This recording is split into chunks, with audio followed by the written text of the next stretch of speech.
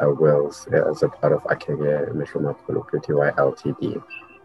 So I am the guy who will be running around and doing research and providing input on all legal matters into, our dealings as Akheke Pty Limited.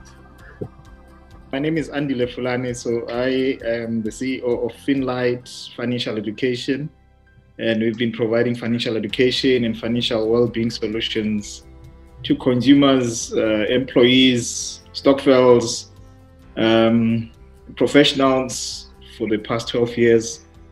I'm excited. Every time someone takes an initiative to empower people, I'm always there, and that's the reason why I'm here. We are just going to be discussing the issue of debt.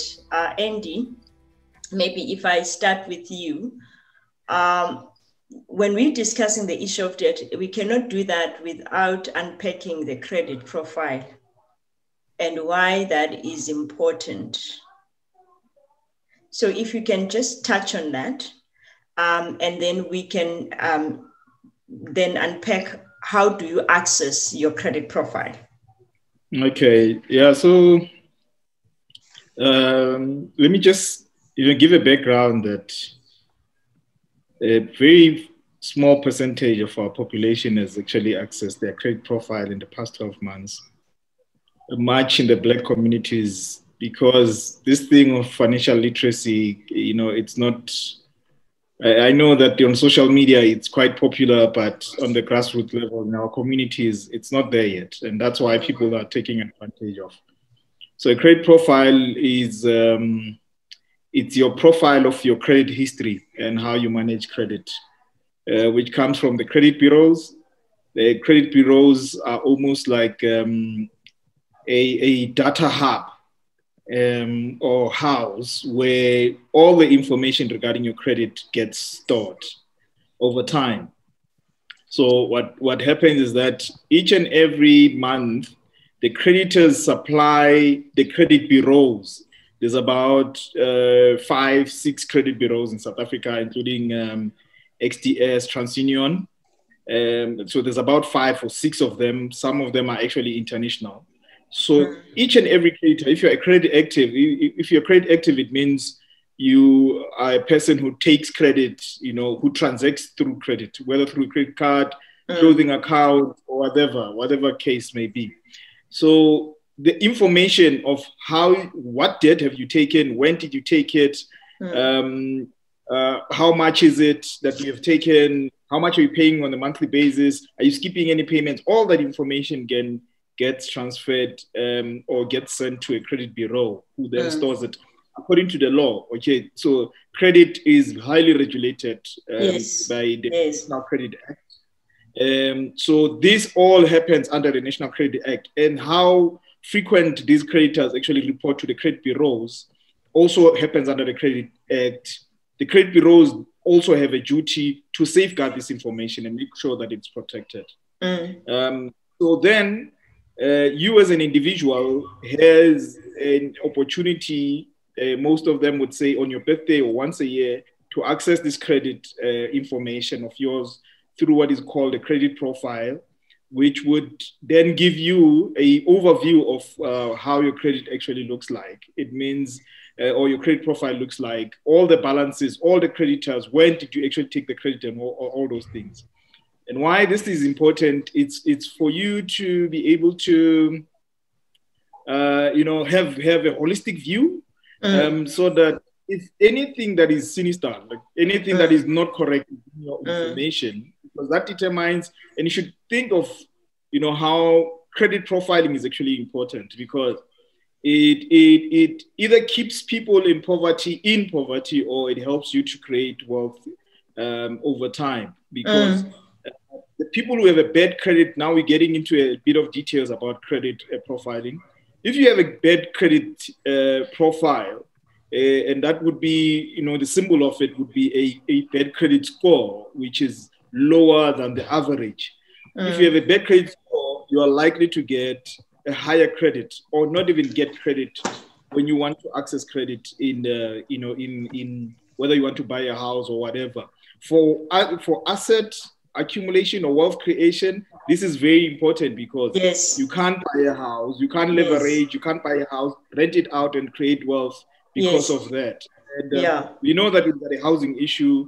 Most Black people don't own properties, right? They rent out, or they live in back rooms or shacks and whatever. You want to move out of that situation.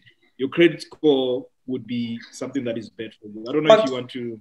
Yeah, no, sorry, Andy, I just want to interject there. You mentioned something that you need to access you can access your credit report. Is it for free once a year, or you should pay for? Just clarify that point. Yes, so a credit score, a credit report is free once a year. Yeah. On your birthday or just randomly at any given time of the year. Yes. Yes, so it is entirely free. There's other agencies that want to sell the credit. So they are retailers. Yes. They would take credit information from the credit bureaus and send it to you. Sometimes they aggregate it. Aggregated means they take different credit information from different credit bureaus and put it together to give you a clearer view, because sometimes there's discrepancies. So one credit bureau will have this information, another one would not have it. Absolutely. So that's why you will look at your credit information, for instance, and it looks fine. But when you go into into taking credit, they tell you, no, you are actually blacklisted. And you ask yourself, how? Because I've just looked at my credit bureau. So there's those discrepancies. They should be cleared each and every 3 months. So by law, these credit bureaus should actually reconcile all their information so that everyone has correct information amongst them. But it's not happening consistently. So that's why there's always differences. So if I'm hearing you clearly, these 5 credit bureau companies are actually reporting to they are actually regulated and that is governed by the National Credit Act. So do the banks use all of them? Because you're talking about aggregated. So do the bank have access to all of them so that then they can actually manage these discrepancies if one credit bureau doesn't have or reflect the correct information about you? The credit bureaus are using 1 or 2. The banks are actually using 1 or 2 credit bureaus. So sometimes they will use one credit bureau for their front end and another one for their back end. These credit bureaus, they are so entrenched into the banking system that they also develop the credit policy and the credit criteria of a bank.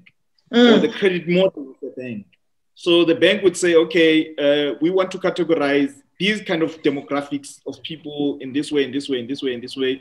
Because these guys are credit specialists. They will develop then a model that will be used by the credit department of the bank to profile people, through a system that consumes information and gives an output, automated most of the time. And then the team would then have to sit down and apply their discretion in how the system is actually done this. So it's unlikely that they're going to use all the credit bureaus. It's likely that it's not always going to be correct. So that's why when you look at people like your bond originators, for instance, right, that apply for a bond on your behalf, they look. If a bond originator does good work, they would do certain things like that. So they will back it up and say, no. But you've got this information, but it's different. It's actually different. So this client has actually paid off this debt 3 months ago or 6 months ago. It shouldn't be an obstacle anymore. And they will say, no, okay, back it up with whatever clearance certificate from a creditor and whatever, sort it out, and then send the application back, So there are those kind of challenges. Yeah, you mentioned something that is quite interesting here about the profiling, because I understand that this there was an issue with a certain bank about the profiling, that can it be also has anything to do with race, education, location. systematically. Yes. People that are of low earning, and most of the people that are low earning are, are Africans or South Africans. Absolutely. Or native, so it automatically puts them in a different category altogether. Automatically. Yeah. And that is legal. And it's got nothing to do with their behavior. No. Just the fact that you are actually low earning, you are considered to be high risk when you get into the credit system. And the likelihood is that you are going to get a higher, credit interest. Interest, because, I was going to go there, that because of this profiling, you are then going to be penalized, because some lenders will not shun you, but they will actually hike the interest, which then leads to all these issues in terms of high indebtedness, because it's the servicing of higher interest, that you are not even paying your capital, but you are actually servicing the higher interest. So that can also be systematic. Besides the behavior, we also need to deal with the issues of a systematic profile. Yes, no, you're correct. Okay. Yes, if you when you are a consumer advocate, these are the things that, because a lot of things, when the law actually becomes law, it first gets gazetted. Yes. And the people need to offer their opinion.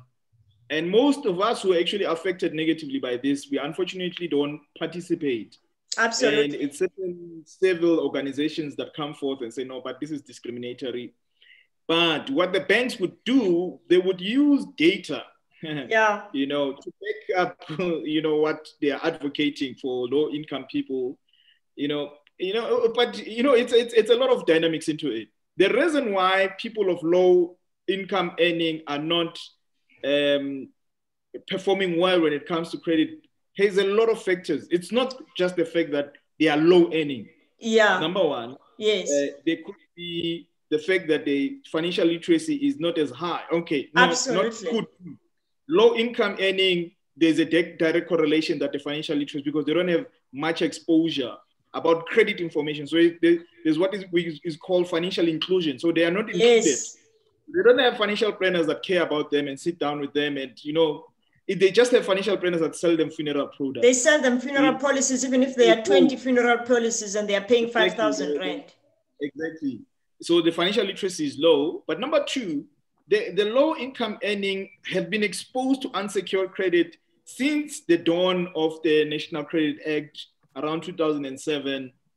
So a lot of people didn't know how to have during our past dark days, did not have access to credit. So when the credit act was changed to accommodate everyone, and unsecured credit became popular. Absolutely. Which meant unsecured credit in simple terms means that someone can access credit without putting any collateral. Or any security. When you went to the bank at first, they would say, okay, no, if you need 20,000, you need to give us furniture of worth 20,000 or something like that. Unsecured credit means you can access credit without any collateral, but it's extremely expensive. Absolutely. So the poor people who did not have collateral got exposed to this unsecured credit, a lot of it, and they got targeted. Absolutely. They do get targeted. Yes. Because of unsecured credit. Like it's something that is hidden. It's just well-known fact that the banks are standing like this because of unsecured credit, especially in Africa.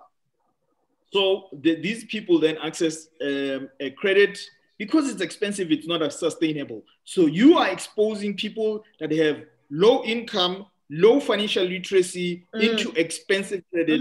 And the idea was that, no, these people will then take this money and start small businesses, but they are laborers, they are employees, they are in mining, they are in farming, they don't have time to start small businesses. Yeah, so this is where I think the whole system, including the National Credit Act, actually got it wrong. They just opened the floodgates and people took credit. It's just natural that people are going to take credit because they want things, it's just a natural behavior. And the Credit Act didn't safeguard, these community of people to be able to use credit in a responsible way and not to be exploited. And then they introduced TCF. They introduced CCF and we still have more complaints in terms of treating customer fairly, but we still have more and more complaints. I understand now they are changing that to something else.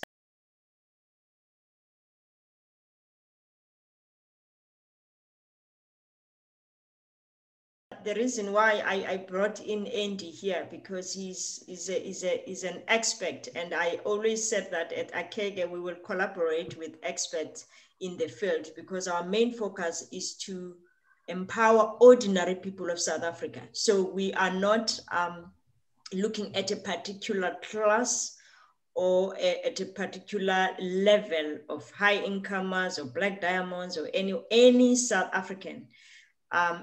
They need to have access. I think that our passion lies on empowering our people to be able to make informed financial decisions. And that is why we are bringing these things. And it is very interesting, Andy, that you brought in. The reason why, you know, in the rules of the game, you need to understand law. Because even if you are playing Monopoly, you need to understand what are the rules. And it's interesting how this, you know, it actually ties up. If people are not aware what is their right, and not aware what is it that it's being given to them. For example, Andy mentioned something here that people are now, they didn't have access. We don't have access to buy houses. We do not have access to cash to buy cars. And therefore, we always have to knock on these financial institutions. And that is where now you need to understand behind the scenes, when they start telling you that you need to pay this 15% or 10% interest, where is this coming from? Besides the fact that we always, I mean, what is very important here that is coming out is it has always been the duty of the consumer, and the fact that we have always emphasized on the behavior of the consumer. Now we're looking at people, low incomers, we're not exposed to high debt. I mean, it's high income earners that are exposed to, you know, hundreds thousands of rands when it comes to debt. Low incomers, they are servicing very little debt, but the interest that is being levied on them, it's very high. And now we need to understand these are the reasons, and how do we empower them to know? Number two, Andy mentioned something that is very critical here when he said that the access, what is being given to them, the options, it is always personal loans, you know, as a means of accessing that loan. But the issue of access here is very, very critical. So access to education, number one, people are not aware of what is it that they are buying, what are the costs. And Akheke, I'm going to come back to you. Why it is important if we're looking at all the contracts, because these debts are actually, when you take a personal loan, it becomes contractual, right? And now you would find that as a person is actually so excited to sign this 50,000, there's a long list of papers with, you know, wording that they don't even understand, because that is not your day-to-day language. And we're talking about people who are not even, you know, financial literate to understand the basic concepts like interest. What is interest? You know, what is capital and inflation and so on and so on. Now, why it is that the regulations or the law or the contract, part of it, always has this language that is not simple, but yet you are going to tell this client that it is in the contract. Yet the contract in itself is not clear. I do not understand. How many people do read really and understand those contracts? People will sign because they now are being told you are going to get a 50,000. Even the person who is letting the agent who is letting the other person to sign does not even understand what is it that they are giving to the people. But people sign in anyway because they just want to see the money. Why it is important that the contract must be clear and simple before somebody commits into it.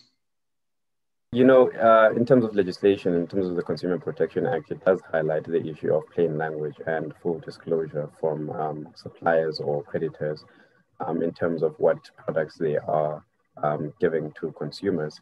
I think it's when it comes to these institutions, sometimes it's an oversight or blatant ignorance in terms of how they address consumers so that they can get their products across. But when it comes to the issue of language and simplicity, it's on the backbone of law. It's more of an issue of how this is administered and how we are unable to hold these institutions accountable to certain things. Because, for example, if I don't understand Islungu and I'm Zulu, and you are telling me about this is what I'm going to get in my contract with all these complicated legal jargons, then it's easy for me to fall into that trap of signing into this personal loan or whatever I desire from the bank, and therefore I don't really necessarily have that full consent for some of the products and some of the things that are highlighted in that contract. That's why sometimes it's important for banks or any institutions to do due diligence and inform consumers in terms of what they are signing to and what are the penalties and consequences of what they are doing. But unfortunately, we don't have that, and no one usually, they take advantage of the fact that people won't go to court. They don't know the processes of how to actually counter some of these things. So it's just an issue now of people. That's why I'm saying the financial education side is very important for us, because we cannot just rely on the law side of things, because not everyone knows the processes in terms of how to challenge some of these contractual issues we have when we are signing up with financial institutions. That's why we have to have that, the space where we actually educate everyone so that they can have that responsibility themselves to know what they are signing up to before they get into particular contracts. I was looking currently at cell phone contracts, and the interest was quite interesting, actually, because I think a healthy interest rate would be around 11 to 12%. Yet you'd find in your contractual interest, they range from 17 up, which is it's quite a high interest rate, and they hold you into a contract for 24 months. Yeah. So you buy a phone, 4,000. It's supposed to be 4,000 cash. At the end of the 24 months, you're paying 7,000 to 8,000 for that particular contract. Yeah. So you're tied more into a more financial burden. So there are many, even these small little debts we accrue where we are not aware, we don't have the opportunity to also negotiate, because sometimes they're like, this is how we package it, take it or leave it, and you are there desperate for a phone. So this requires that we have that knowledge floating around to help people, to engage with people, to actually have more discipline in terms of how they manage their finances, because sometimes we have these situations where people are tied into things they don't want to be tied into. They don't have the legal knowledge to access processes to challenge these guys as well. So to relieve that legal obligation, we need to be more educated in terms of how to do things before we find solutions to resolve and counter our actions after we've done something. So we need to attend Imbizo. Like Andy said that, in any government, whenever there is going to be a law that is going to be passed, then there is that, how did you call it, Andy? That there is a public hearing. Yes. So Andy, going back to where you were discussing this issue of credit profile, I think we've discussed a whole lot of things. No, now let's come back, because we've discussed the factors that contribute to the credit profile that are beyond your control at this stage, in terms of how you are being profiled, and you're clustered in a particular demographic or category. And in terms of your own behavior, when it comes to debt utilization, what are the things that contribute to you having a good profile? I mean, you've mentioned that. I know that Experian or TransUnion will use, maybe 650 scoring as, sort of a better profile. Let us just discuss this, so that we can know what are those things that impact you negatively in terms of your behavior now. what is it that is within your control? Because we have to balance the issues. There are things that you need to do, and there are things that are outside your scope that we can, we can manage through this platform. Now, what do you need to do as an individual? What impacts your negative profile in terms of your behavior? Yeah, so first it's how you pay your credit. If you are skipping payments, for instance, and I know some other people would say, no, I'll skip and I'll pay in the following month. It doesn't work because that history stays there, I think, for a good 3 years. I think the banks look at up to about 6 months. So how have you been behaving? So that's why if you have had like arrears and whatever, they should have been cleared for 6 months and above. Yeah. So it's important that you pay credit. Once you commit, you pay credit consistently on a monthly basis. That's why it's important. Now, the basic principles is to live within your means. It means you're taking credit that you can afford. And I'll say this again, that the onus is on the consumer, because everyone is looking at their own interests. The bank is looking at their own interest, and their objective is to give you as much credit as possible. They are regulated by the NCR. You are not regulated by the NCR. So you can actually, people lie so that they can increase their affordability, so that when they go to the bank, and it benefits the bank, as much as it puts them at risk that they might not recover their money, but it also damages your profile. So that's one of paying consistently. One of the mistakes that consumers do is, for instance, if they leave their jobs, they start earning, let's say they used to earn on the 25th, now they are earning on the 30th, on the end of the month. Yes. They don't inform their creditors to say, look, don't debit me on the 25th anymore, debit me on the 30th. So that gap between, and they will then the debit order to, and after it has bounced, they will then want to pay manually after 5 days. So that is recorded as a slow payer, and that affects your credit bureau as well. Even if you paid in that particular month, but your cycle doesn't start from the 30th. Your cycle starts from the 25th to the 25th. So that's your month cycle. So it's such, small details that people actually need to take care of. Another contributing factor that people might not be aware of is the types of credits that you take. If you have one type of credit, let's say you have incidental credit, like Akheke was talking about cell phones, which is incidental credit. So it means a cell phone contract is not a credit contract on its own. It becomes a credit when you are starting to miss payments. So only then do they actually start charging you. So it's incidental credit because they give you a cell phone ahead, Yes. And then you actually paying it, but they are not.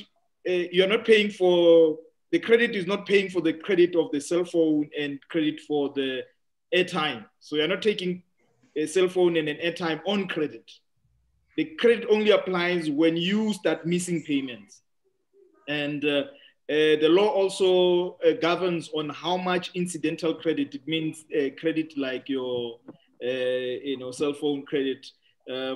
Actually, the maximum that needs to be paid. So, people like Akheke, we get them to be our legal experts and to look at the cell phone contracts and all types of contracts, peruse on them and look at the amount of interest that is being charged. Because all of them will have a max. So you can charge between this and that. It doesn't matter what the credit profile of the person is. Every type of credit has a max. Yes. So the type of credit, it means you have a home loan, you have a car, you have a credit bureau. If you have a mix of credit, it contributes positively to your credit than only one, because what has been found is that people behave differently on different types of credit. Yes. So if you, for instance, people are very much protective of their houses, so they never miss, payments in relation to their house, Yes. but they will miss a payment in relation to a clothing account. So such things actually have a contributing factor. And the other thing is that a house is a long-term commitment or a credit commitment. So the bureaus are looking at it that this person is actually, can actually sustain credit, because the one who actually takes credit for 3 months, pays it off, takes another one, pays it off. You will never know if you give them long-term credit, how would they behave. So, having a mix of credit actually makes a difference as well. And then let me say the last one would be, to consistently check your credit profile. Checking your credit profile will help you to make sure that whatever that is there, as we mentioned before, that needs to be cleared is cleared on time. Time is of the essential factor here. Yeah. Because again, the credit bureaus are given, a duty to say, for instance, if I pay off a debt, I need to go back to the credit bureau and they need to clear that, I think, within about 20 days. I stand to be corrected. Within about 20 days. Right? Yes, yes. So let's say I had debt and I had arrears on that debt. Yes. I paid off the debt completely. Yes. The balance of that debt needs to be cleared from my credit bureau within about 20 days. Absolutely. If it's not cleared within about 20 days, it will stay there. Yes. Not corrected. You will go and seek credit. And you must be aware that most of the employers now, especially in the financial sector, are looking at your bureau because they look at someone who is, who does not manage their money well to be high risk of being a fraudster, someone who can commit fraud. Yes, yes. So it's important for you to go back and actually check that your credit has been cleared out. So that would be things and tips that I say in the control of our hands, and we can actually do something to improve our credit bureau. And thank you so much, Andy, about that. And the other, tip as well is debt inquiries. Too many debt inquiries as well. If you go to this shop and you say, can I, even if you're just inquiring, you didn't really take out the debt. But if you go to point A and you go to B and you go to C, there's just too many inquiries in your name at the same time. That can also impact your credit profile negatively. Yes. So it affects your credit profile as in the perception, not necessarily your because your credit score, it doesn't have a much weighting on your credit score, so it won't affect your credit score significantly. But the perception from the person who's looking at your credit profile would say, "Hey, this person is running around and looking for credit. You can't." Because remember, I said there's a reconciliation. It's a very important point. Thank you so much for raising it. There's a cycle of 3 months in terms of reconciling from the from the different credit bureaus, right? Yes. So within that cycle of 3 months, someone can actually take credit from 1, 2, 3, and there's people who are smart enough and who know this. They can take credit from 1 to 3 different credit providers. They know that the information won't be updated within a month, so they are doing this within a week. Sure. So by the time you check the credit bureaus, it would be too late because the person would have been exposed or would have received the credit. So in looking at all these profiles, or all these checks, then the creditor would say, this person, after leaving here, they might be going to another creditor. Absolutely. Very, very good. Oh, and then there is an issue of judgment. I also, I had emphasized this when I thought Taps was going to join us in terms of explaining this. There's someone's, there's judgment. Maybe Akheke can also just help us clarify the two so that our people can understand, because I've heard cases whereby a person would say, and just leave it there up until it is too late. Then now, the red ends are coming and they're taking you out of the house. So let's just unpack this, the difference between summons and judgment.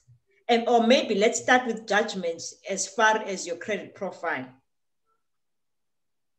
Yeah, so a judgment means that it's a court order. It means the creditor has been able to successfully go to court and get a judgment on your behalf. It means it's an attachment on your profile, because most of the time it's an unsecured credit. So by that time, they should be sending what do you call, the people that come and actually take your stuff.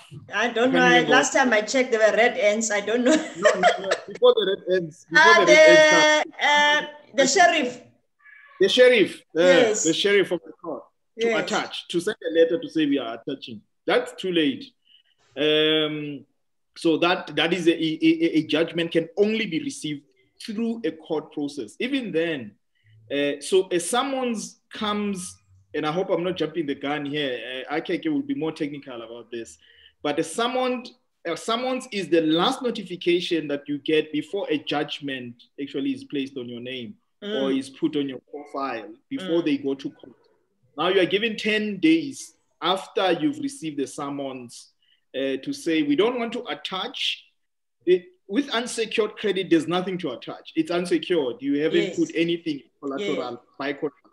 So they can't come and take your sofas or your house or anything. There's nothing linked to that type of credit. The worst that could happen is what is called a judgment or a blacklist on your profile in your credit bureau. That's the worst that could happen. The blacklist is what we call a negative listing. Is that correct? Yes, there's different a negative listing, and there's a different categories of them. So, but now let's focus on the judgment one. Okay.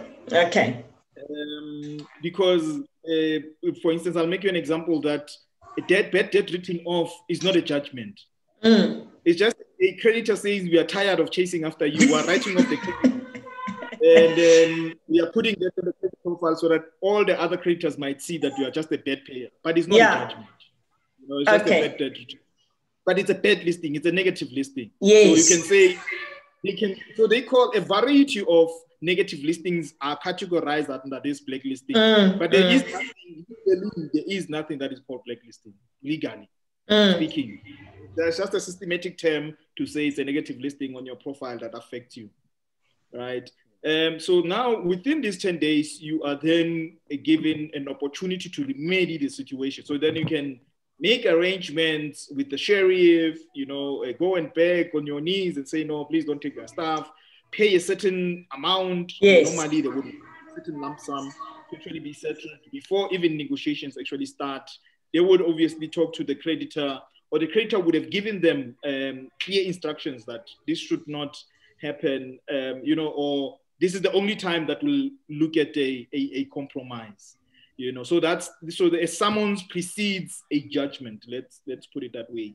Absolutely. Yes. Yeah. Welcome to add any technical details that I didn't add there. Okay. No, you did very well. No, you did quite very well to simplify the process, because just like, the process of creditors looking to take what belongs to them, they always submit a letter of demand, which is almost a friendly warning to say, listen, you have to pay up. And then after it's how it begins a process for the action, and then they will go into the summons then to obtain a judgment where you have to reply to them and go to that negotiating table to see how you can do, how you can repay that debt. And then obviously the judgment is the last process now where, of course, your hands are tied, and your assets are attached, or in this particular case, if you are in an unsecured debt, you would have to be required to pay a certain amount back to the creditor. So you've highlighted the process quite well. Okay, great. I am looking at our time, and we are only left with 2 minutes. What we will do, we will have a next session where we really now unpack. You've mentioned, I think we've laid a very good ground in terms of understanding profiling, credit profiling. What are the things that one needs to look out for when it comes to that impacts your behavior, in terms of your credit profile. Just at a high level, the key take note, Andy, in terms of and that will also be your parting words, in terms of the average scoring that one needs to aim for. You know, everyone wants to aim for an A. It may. What is it that, you know, when you are looking at your credit profile, hoping that everybody now is going to be able to go and access their credit profile, because as you have indicated, it's for free once in a year and every South African is entitled to that. What is it that you need to aim for in order for you to get? Yeah, so it's a bit it's not a straightforward question to answer, because different credit bureaus, like you initially mentioned, have their different scores. So 800 might be the max on Experian, and 640 might be the max on a TransUnion, for instance. So I think they are categorized into a fair. I can't remember the actual categorization, but it's fair, good, and excellent. So depending on the kind of score, and they are categorized into red, you know, oh no, it's bad, fair, good, excellent. I think it's those four categories. You know, so you definitely don't want to be in bad and fair. You know, you want to be around 40%. No one wants to pass with 40%. Yeah, you know, and I mean, and that's the average, 50%, and it's exactly how it works. It is just to simplify it, that if you are on 50%, you have 50% chance of getting approved for credit, you know. But if you are in the good and excellent, then your chances of being approved are actually quite high. So we must definitely, you know, look at getting into, so based on the credit, you will then have to go into the exact credit bureau and look at where the number good actually is, and where the excellent was under, and you know, make a goal to reach there based on the tips that we've actually provided. Oh, great. Andy, any parting words that you want to say? So, no, I mean, so I've been in this journey of educating people, but also I've been learning quite a lot. And I mean, I think I just want to encourage people that this stuff really works. Me and my wife have been credit-free, unsecured credit-free for the past, I think, 8 years. 8 years, we haven't taken any unsecured debt. We have never seen a need to take an unsecured debt. We don't own a credit card, a clothing account, nothing, overdraft account, nothing. We have nothing of that sort.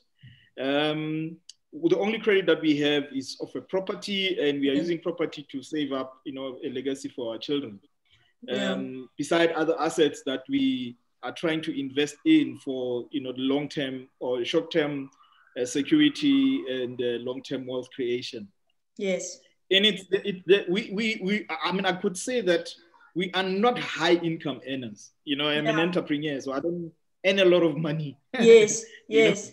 Most of my assets are actually locked up in the business. So the biggest equity or asset that I own is my business, right? Yes. But I don't have a lot of cash flow. Yes, right? yes. In the high earning, you know, population of the country. Yes. But I should tell you that clothes, we are able to take, you know, buy clothes for our children. Saving, we have enough emergency funds. You know, we've got assets. We do have. I mean, you might say that we are a black middle class, but we are not earning an income of a black middle class. The difference is that knowledge. So I would encourage people to invest in knowledge. Absolutely. And if I may share, for instance, our platform. We've created a platform where people can access some of the personal finance courses for free. Yes. It's courses.finlite.co.za. Courses.finlite. Finlite is FIN for financial fin, and then LITE. It's courses.finlite.co.za. And I mean, one of the modules that I like a lot there, it's about black text. You know, I mean, the black text puzzle, you know, which is a burden on most of us. And we've had to deal with that, you know, with my wife and discuss on how are we going to deal with this black tax thing? I mean, really, it cannot hold us and tie us that we cannot make progress as a young black family as well, you know, and we have had to make certain critical decision, emotional decision, but that has helped us to make progress. So we've got a course like that. We've been talking about interest. We've got a course on a game of interest. All of those are digital and they can be done within an hour or so if you commit yourself into them. And we've got other courses for professionals, obviously. So I would really encourage people to take financial literacy, financial education seriously. Like they say, it's not about how much you earn, it's about what you do with what you earn. Absolutely. Absolutely. Thank you so much, Andy.